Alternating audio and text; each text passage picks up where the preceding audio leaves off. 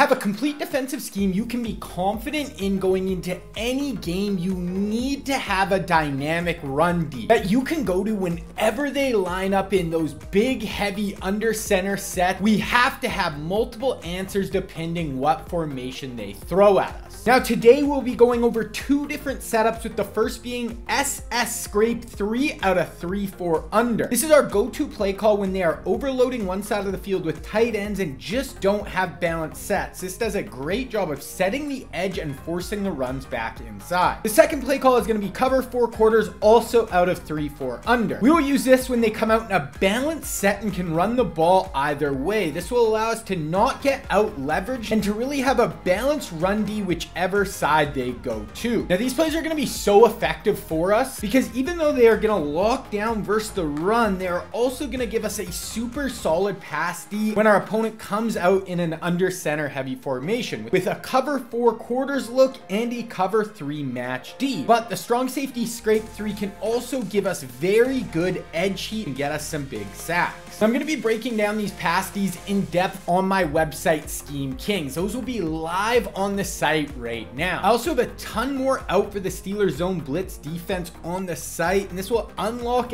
everything and make it one of the best defenses in Madden 22. So if you want to check Scheme Kings out and take this D to the next level, I'll leave a link for it down in the description below. So for this video, we're going to be continuing my Dick LeBeau Pittsburgh Steelers Zone Blitz defense, and we will be running out of the Baltimore Ravens Playbook. Then we already have a ton out for this scheme, so I made a playlist with everything out so far, and I'm going to leave a link to it down in the description below, so you should definitely check that out after this video. Hey guys, so I want to hop on the practice field for a minute, just kind of walk you through these run Ds, what little adjustments we can make, what makes them so good, and kind of what formations you want to call each one against. Then after that, I have some gameplay footage showing it, working in game like my normal video. So we're always going to run out of 3-4 under. Now personnel wise, this is a normal 3-4 set. We're going to have good run stuffers. If you watched my intro video to this scheme, I went over my abilities. I have 2 inside stuffs. So obviously we're going to put one at our nose tackle, our middle defensive tackle, then put the other one at one of your 3-4 defensive ends. As far as our linebackers, I try to get a good mix between, speed, coverage ability with some run stuffing. So personnel isn't super important for this scheme. This is more about the X's and O's and, knowing when to call each one. So we're going to start with this SS scrape 3, strong safety scrape 3. Now what you're going to notice is the strong safety is going to walk down in the box. It's going to give us a really interesting look along the line of scrimmage. This is going to make it really tough for people to get to the outside of us and outnumber us on that side of the ball. So when we want to call this, we want to call it against something like single back wing pair, where they have 3 tight ends on that side of the field, really trying to overload the strong side. The other thing with SS scrape 3, we want to have auto flip on. I like to turn auto alignment to base, but always auto flip on. Then the strong safety is always going to come to the strong side of the ball. He's always going to go to the overloaded side. So something like single back wing pair, where they have those 3 tight ends, or, wing strong. They have a fullback on the strong side and 2 tight ends, or pistol strong, where once again, fullback, a receiver, and a tight end on all one side of the ball. That is when we want to go to SS scrape 3. Now I'll hop on the practice field in a sec. Then also to 3-4 under, we got cover 4 quarters. Now this is where I really like to call it against balanced sets. Now these plays are really for these like under center or pistol offenses where they have a ton of tight ends, running backs on the field. We're not calling this against spread looks. I have other good, shotgun run defense coming up later. This is really like those want to pound the rock teams. So this you're not going to use quite as much because there's less balanced sets. When people have big, heavy personnel, you're usually going to get something overloaded. But for example, strong slot here. We have 2 receivers on the left side of the ball. Then we have a fullback and a tight end on the other. That is a balanced set. We would go to our cover 4 quarters because there's no point in walking down our strong safety, really overloading the strong side when they can still run weak and have a numbers advantage there. So that is where we wouldn't call it against wing pair, but something about like wing tight U. They have 2 tight ends on one side of the field, and then they have a receiver and a tight end on the other. That is where this cover 4 quarters would come into play. Okay, so we're going to come out in pistol strong I wing first, and we'll just come out in Ravens power. So we see strong I wing, we know, okay, that's going to have a heavy set one side of the ball. We're going to come out in SS scrape 3. Now you're going to see that auto walk down from our strong safety. We see that now look at our numbers on that side of the ball. That is what I love about this. He's not even coming in the box. He's getting it on the line of scrimmage. Now we have another player walk down over those tight ends.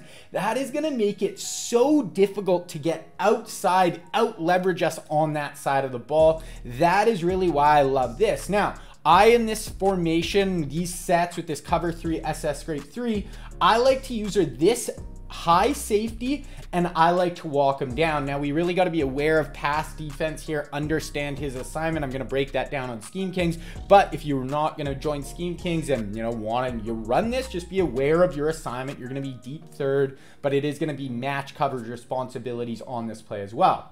Now, one of the big underrated things about run D, guys, that you really need to be aware of, something that is really going to help you determine whether this is going to be a good run defense for you, is checking run fits. Now, I think a lot of people know about it. Some people don't for sure. And basically how we check our run fits, you're going to hold L2 on PlayStation and you're going to hold circle. Now, holding circle is going to give you your run fits to the right side of the ball. Circle is the right, button. Then if you hold L2 and press square, that is going to give our run fits to the left side of the ball. So if the run is run left, that'll be the run fits. If the run is run right, that is the run fits. So if we look here, guys, we have 8 players in run fits, which is really good. We're bringing our strong safety in the box. He is going to be in a run fit. So I like that. 8 players in run fits. That is ideal.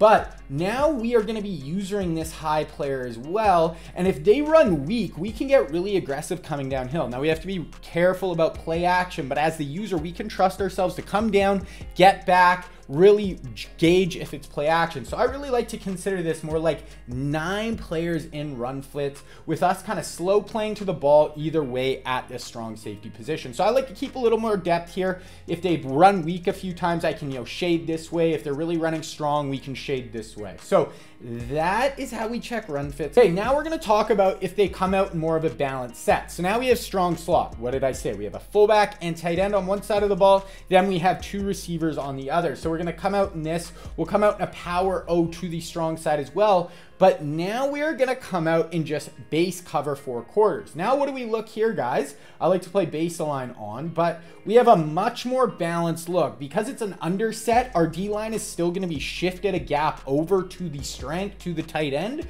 but that is fine. They're still going to be more likely to run to that side, but now we're not going to be out leveraged to one side of the ball. What I'll do, I'll just bring my safeties into the box, and you can really use either one of the safeties if you would like, or you can use our linebacker depending how you like to play match coverage. Now, if you haven't, if you don't know how cover 4 quarters works, you can, check out my membership on Scheme Kings, or I have a full cover 4 quarters breakdown, how exactly it works. Type in King Reggie cover 4 quarters on YouTube. It's like one of my most popular videos. I think it's really good at explaining how this coverage works.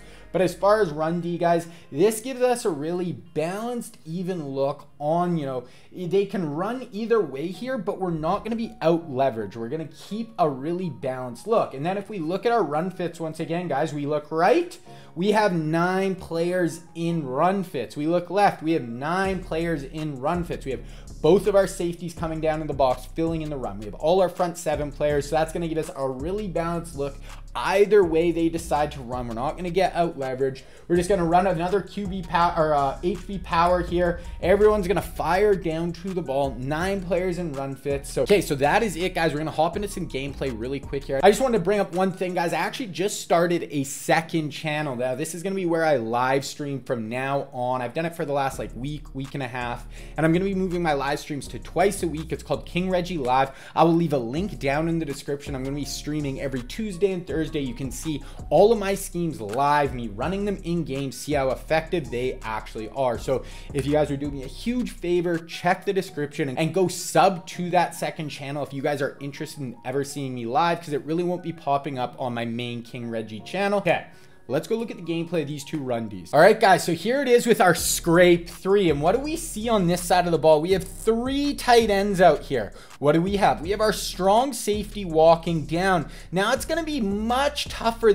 for them to set this edge, hook these players inside and get their stretches, their tosses, anything to the outside. Majority of people, guys, when they're running the ball, especially if they're using 3 tight ends, 2 tight ends, a wing set, they are trying to get the edge. They're trying to keep everyone inside, and we're really going to try to limit that. Now we look, I'm using this high safety, going to bring him down in the box. Now you can more play in the center field depending if you think they're going to run weak, but bring him down in the box, start getting pretty aggressive as far as your run D. Help fill in the run. Now we look here also, I slanted my D-line right. So I'm really assuming these guys are going to be running right. So just be aware of that. Now right here, we're going to run it. And what do we see? We see a stretch right? Like the 3 tight ends, we're really assuming they're going to try to set the edge here, run to the strength. So what do we see here, guys? We see my strong safety that I walked down. Look at him set that edge. He's firing upfield. Yes, he's getting blocked, but it is going to be so hard for this player to bounce this outside. By then, all our flow is going to start coming. So we're going to run this a little more and just look at that. Look at that. Set the edge. There is no shot that he is going to get outside there. Here's our linebacker from the second level coming in, filling this gap. And then we get a shed on our defensive end here.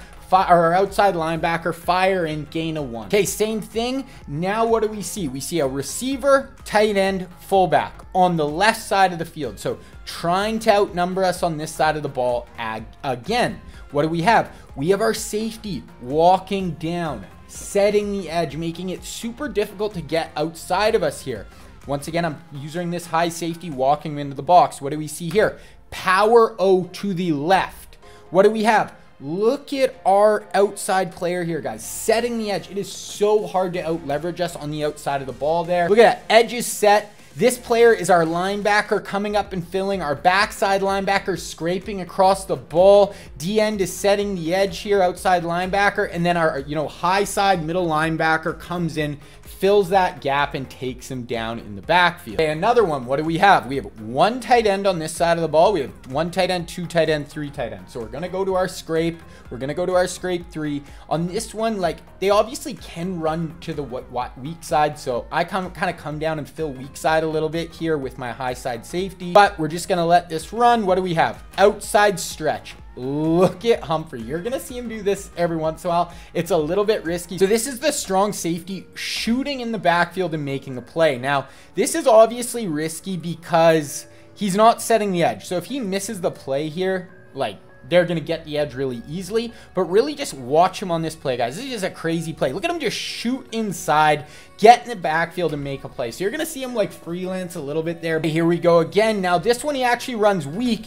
And I just wanted to show, look at our inside stuff. So when they really try to shove the ball in the middle, really trying to run it up the gut, we have 2 inside stuffs on the inside that are just going to absolutely wreck shit. So that's why I really want to set the edge on the outside, force them back into our 2 inside stuffs that are going to be blowing stuff up in the middle. So that is really the whole idea with this. One more right here. What do we have? Tight end, receiver, fullback, overloading the right side. Here we go. Now what do we see? We're actually running counter. So what they're going to do, they see we're overloading this side. They're going to run counter backside with Derrick Henry, fullback, guard out in front, trying to get kick out blocks. But this is still a really solid run D week, but this is where as the user, I want to be careful. I don't want to get firing down too far this way. They try to run counter. We have 2 inside stuffs. Look at Wilfork fire upfield, Sharif Floyd. Now we have our 2 up, high linebackers scraping down to this side. We have my user coming into the play. We tackle him for like a 1-yard gain. Okay, now looking at cover 4 quarters, we look here, bring our safeties down. This, they can run either way, so we want to stay balanced. Once again, a little counter with Derrick Henry, and we are just firing down to the football. We have 9 guys filling gaps, 9 guys firing down to the ball, and we get Derrick Henry for like a 1-yard gain. Same thing, cover 4 quarters right here. This safety I brought way down in the box, but right here I brought this other one just kind of high. But what do we see? A tight end receiver, fullback and receiver. Balance set, come out in our quarters right here. They try to run power to this side, it looks like. Totally just shooting the backfield there. Sharif Floyd does a great job of getting upfield and making him stop his progress. Coming back into the hole, meeting Ray Lewis, and Ray just blows him up. And one more, here we go. Bring Ramsey down, bring Humphrey down. So what do we see? We see a receiver and tight end. We have a 1 running back on this side, but this is pretty balanced, because if the fullback goes this way, now they could out leverage us. So this one's kind of hit or miss. Would you rather play quarters or, you know, the SS scrape? But this one we're playing quarters. You can really call quarters against anything, and it's going to be a solid run D. Sharif Floyd kind of mucking stuff inside. Look at our safeties, corners coming downhill. Like, quarters, they're going to be super aggressive in run fits and just meet Derrick Henry in the backfield. Once again, like a 1-yard gain. This is going to give you a shutdown run D, but that is not enough to have a complete defense. So if you want to add one of the best blitzing schemes in Madden that is going to do a great job of shutting down some of those super tough to stop pass offenses, you need to check out this video right here.